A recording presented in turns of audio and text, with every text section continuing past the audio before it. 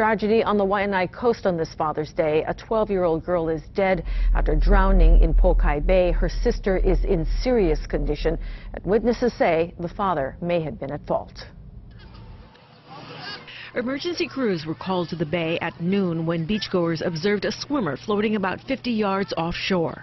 I was up here at the tent just kind of, enjoying the beach, and then I seen the rescues running out with a girl. A 9-year-old girl was pulled unconscious from the surf.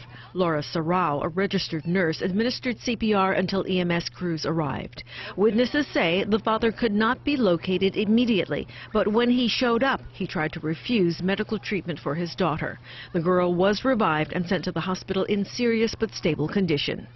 Another grim discovery was made 30 minutes later. A beachgoer took this picture not knowing at the time there were 2 bodies in the water. After the paramedics left with the first sister is when the rescuers actually found the second sister. She was probably on the bottom for about 30 minutes. I started CPR on the second one, but she wasn't responding. I would have been happier if we could bring her back, but tried our best. Sarao says the 12-year-old did not respond to CPR. Officials say she was taken to the hospital in extremely critical condition but later died. Other witnesses say some beachgoers were angry enough to confront the father and accuse him of negligence. Ocean Safety wants to warn all parents to keep an eye out on your children when in or near the water.